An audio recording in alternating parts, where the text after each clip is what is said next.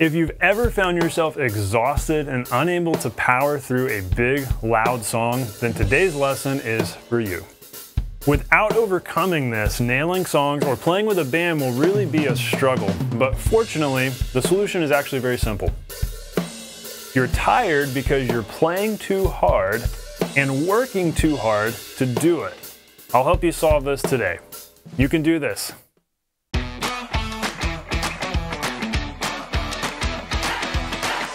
Hey, welcome to The Non-Glamorous Drummer. I'm so glad you're hanging out today. I hope you become the drummer other people want to jam with and have in their band. And we do this by teaching you the non-glamorous core drumming skills that matter the most and that get you results the fastest. So we're digging into this whole issue that I hear from so many students of you're getting physically tired when playing songs. And so you just feel like you don't have enough stamina to get through it and you feel like you never will. Take, for instance, a song like Clocks by Coldplay. Hard to believe that song's like 20 years old now. But Clocks by Coldplay, it's one of those fast songs that's just very driving. You've got the eighth notes going on the ride and a lot of eighth notes on the kick. And so it just kind of feels exhausting. And with a song like that, you get to this point where if you're starting to get tired, your technique starts to go out the window. You start to get stiffer. You start to squeeze the sticks tighter. You start to get pain here. You start to get stiff up here. You realize you're not sitting straight. Your legs start straight. It's just this downward spiral when you get tired, and that's incredibly frustrating. So I'm going to help you solve this today. Before we do that, I've got a free gift for you in the description I want you to go grab. It's, as always, going to be something to help you additionally on top of today's lesson, I hope. This is my 30 days to rock four-way coordination. 30 days to four-way rock coordination for the beginner drummer, or even for the intermediate drummer who needs to brush up, but especially you beginners, because if you don't have coordination on the drums, everything's going to be difficult, everything's going to be a struggle. But with coordination, with that four-way limb independence, everything's easier, more fun, and you're able to make music on the drums. And this guide is just your step-by-step, 30 steps. It might take you 30 days, it might take you a few months, but that's not the point. What matters is going through this. It's just a linear method, going through this one groove at a time. Each one's a little bit more challenging and building upon the previous one, and so you begin building four-way coordination without even realizing it, having fun in the process. And when you do that, everything gets easier. So go grab that guide. It's going to help you out a whole bunch. Build your four-way coordination totally free in the description. And I think that's going to be a great way for you to apply what we're talking about today, as a matter of fact. So go grab that. So I have a paid membership community where all my top students are. These are fantastic people that are working so hard at the drums and who are so excited about the drums. And something that we do together inside this community is we learn a new song each month. And something that I see and hear from so many of these students is that they're just struggling to have the energy, the strength to get through a song whenever we do something that's loud and fast, kind of like Clocks by Coldplay or The Middle by Jimmy Eat World. Just think any kind of fast, energetic song. So many students of mine have had a hard time really powering through it. And so it's been a real issue. So my theory here, and stick with me here because I know part of this is going to sound like this is stupid. Stick with me. You're getting tired because you're playing too hard and working too hard to do it. Now, the second part of that is really the critical thing we want to get into, because obviously if you're playing super hard, you're going to wear yourself out, especially if you're a beginner and you're trying to play really hard. And so I know that that's super obvious, that maybe the reason why you can't get through the song is because you're trying to play too hard. That's where you've got to be patient with yourself and be okay with playing more lightly. But really the critical thing we kind of want to get into today is the working too hard to do it. Are you working too hard to play loudly? So what's the progressive method for getting to where we can play loudly well? Because we know we want to do that. We want to play loudly, but maybe it's just not working out right now. And that's where we want to go today. So we've got a few action steps here. This is going to be super simple and broken down as always. I want you to practice playing softly while still staying loose and relaxed. So if you've watched many of my videos at all, especially lessons on technique, something that comes up time and time again is that quiet playing leads to precision and control. This isn't something I came up with. This is a George Lawrence Stone thing in Stick Control. I've got a copy of it down here. Every drummer should have a copy of Stick Control by George Lawrence Stone. Something he says at the beginning is that quiet playing leads to control. And also slow playing, quiet, slow playing. These are things that we all need to be practicing. And so that's where we want to start with this. And I'll explain a little as we go of what will happen as a result of you practicing these quiet, slow things. Ultimately, this is going to get you where you want to go. But here's the key. It's not so much what you're practicing as it is how you're practicing it. And so we want to start with singles. We want to just practice quiet singles. So I could just say, all right, play singles. And so you could sit there and play some singles while you're watching a movie and you're not paying attention to your hand. That's no good, because what's more important here is how you're practicing it. What are you thinking about and paying attention to while you practice those singles? Well, right now, that's going to be playing softly and not really playing that fast either. Maybe just this right here.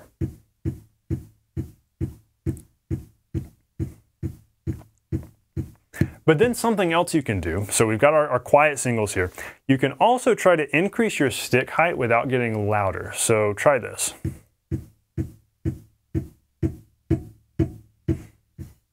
So the goal is to stay as quiet as you can. Pick a dynamic, maybe about right here, where we've got, I don't know, a 6-inch stick height maybe. And see if you can get so loose and fluid and relaxed with your arm motion here that you can increase your stick height without really getting much louder. You might get a little bit louder, that's okay. Point is, try to not go, see if you can go like this, where it's just this kind of loosey-goosey, flowy kind of motion, where we're not actually playing any harder than we were right here. So we could just keep our stick height here, or we could increase our stick height, but not hit harder. Just try doing that. So really the essential thing going on here is something that we like to call artificial rebound. We've got other lessons on this, where the entire goal is to form your fulcrum point here with the stick and then swing the stick back and forth. And the idea is that if you can do this and establish this motion right here just in midair, then you can use this motion, a little bit of forearm up and down, this right here. You can use this motion to get rebound on any surface. Because if we're essentially getting rebound without hitting anything, right? If we're doing this, we're creating this fake rebound because we have a back and forth motion. So if we can do this and we can get rebound from nothing, that means we can get rebound from anything. That means we can now have this fluid kind of motion. And ultimately, that's the topic for another lesson. We've got other lessons about that for more detail on this. But this is the kind of thing I want you thinking about right now while you're practicing these quiet singles. The goal is to start quiet and see if you can increase your stick height a little bit, where it's just that whole goal of floating along, where we're using some stick height, but play as softly as you can, even with that stick height.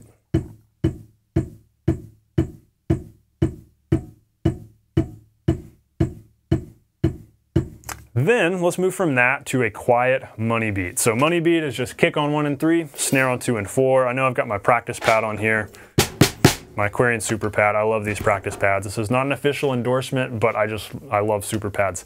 I've had this one for like 7 years now, and it's been fantastic. If you want a really good practice pad, you can set on your snare and then turn the snares on. It feels a lot like playing a snare. It's got a great articulation to it. Anyways, I'll stop talking about the practice pad, but it's an Aquarian Super Pad. Go check it out if you're interested. So we're gonna leave it on here for now. But if we do a money beat, what we wanna do here is play a quiet money beat. Not play super loud, just be super chill with it.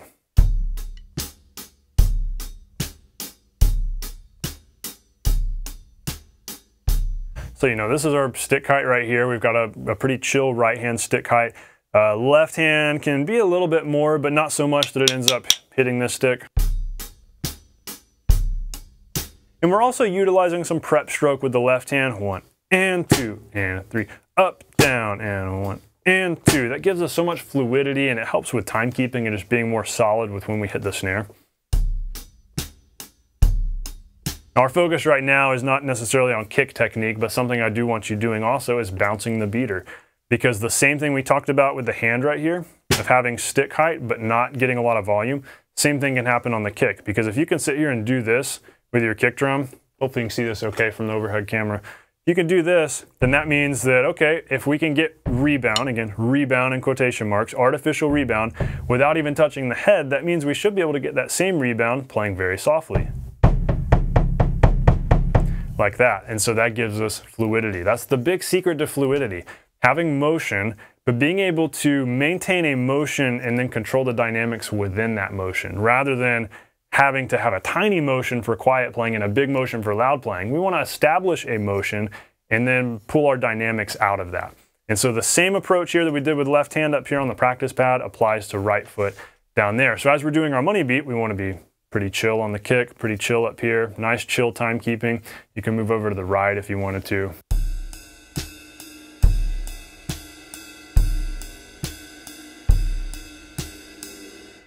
My guess is that at this point, you might be feeling uncomfortable. You might be feeling unstable and like you're about to, it's kind of like you're tiptoeing down the stairs. And it's like you're trying to go down the stairs really softly and you're afraid you're gonna trip and you're just gonna, and it's just gonna get faster. And that's a valid fear because a lot of times drummers have a hard time playing softly because we're just not used to it. We wanna bring energy and we feel like in order to bring more energy, we gotta bring more volume, and so we gotta really bring it. And so we don't really practice playing softly, and so we don't really get smooth enough in our playing. There's a lot of drummers out there who can play loudly. Maybe you've heard some of these drummers at a venue, at a music venue, at a restaurant, bar, whatever, where there's a band playing and the drummer's just playing so loud. It's unbearably loud. And you're just trying to have a conversation with your buddy and you can't because the drums are so loud, probably because that drummer, even though in theory they might know how to play soft, they're so out of their comfort zone doing that, they feel sloppy when they play soft. And that might be what you're discovering here, that when you get soft, you have a tendency to now rush.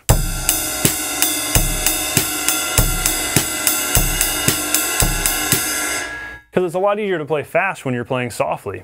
And that's kind of the truth we want to land on here for one thing, that you're going to be able to power through a loud, fast song if you just make it a quiet, fast song. Don't try to play loud, just play more softly. If you're playing Clocks by Coldplay, sure, it doesn't sound like the record, and eventually, yes, you want to get louder, but if you're playing quietly, you can get through the song now and you're not going to get exhausted, and instead of focusing on volume, you can focus on precision. And so there's an interesting thing that happens here, which is smoothness and precision. These things are built at these quiet, chill dynamics. It's just like the George Lawrence Stone thing from Stick Control. Quiet playing leads to control. That's critical. So we've practiced the money beat, whatever other basic beats you can think of, playing nice and soft. Practice your favorite song softly, whatever the favorite song is. So we keep talking about Clocks, but whatever your favorite song is, that maybe it's a fast song that you're struggling to get through, just practice playing it softly. Don't put any pressure on yourself to be loud, just be nice and soft and chill and see if that makes it easier to keep up the whole way. And then, this is where we kind of bring this full circle and we start thinking long-term, because this is the short-term exercise. This is what I want you to do today and the next day and for the next few weeks. Focus on that chill kind of playing. Making sure you don't rush when you're staying chill, but if you do rush, hey, on the bright side, that means you're able to play faster when you're playing softly, which is just a natural law of physics, that it's easier to go softly than, because your arm can only go so fast. There's just laws of physics. You'll be able to play faster when playing chill, but that's our short term here. But thinking more long term, I want you to test your speed over time. As you're working on the quiet playing, you'll notice how you can start getting faster.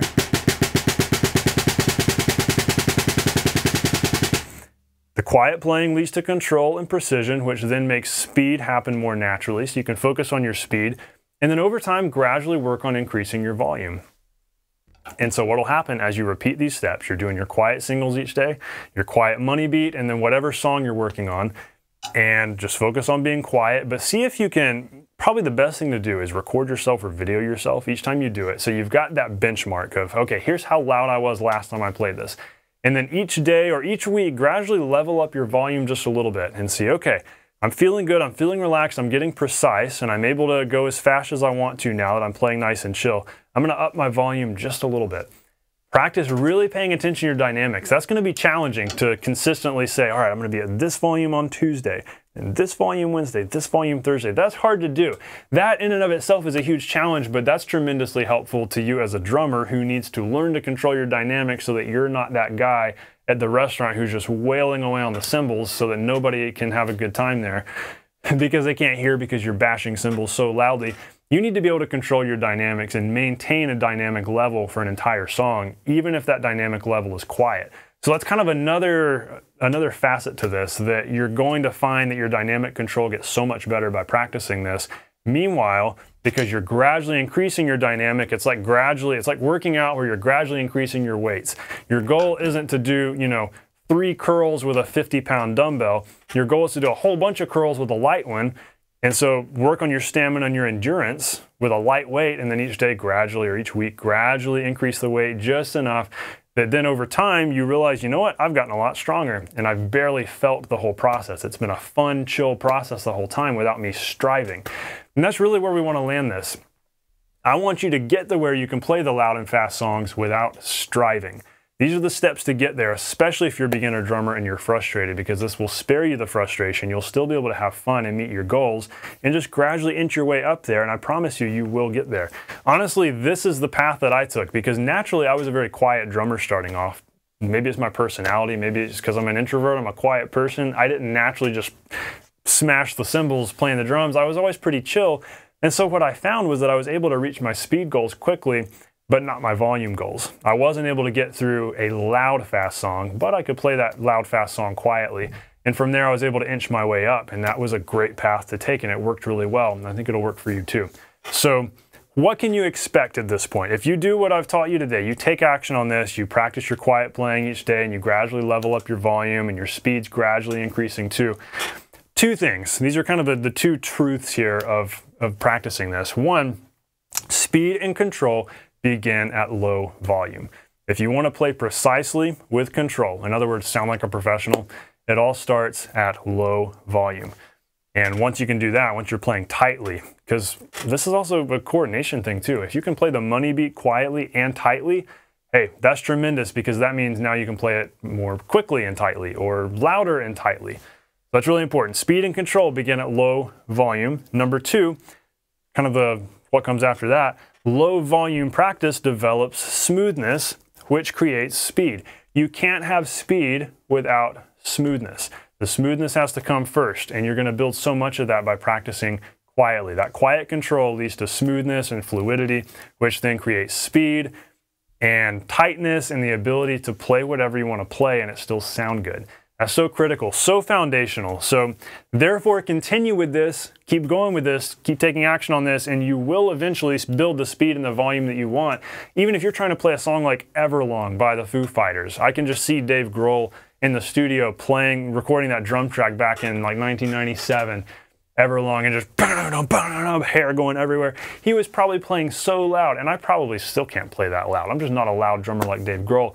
But point is, you will eventually get to where you can play a song like Everlong that is not only fast, but also loud if you're gonna bring that heavy rock energy.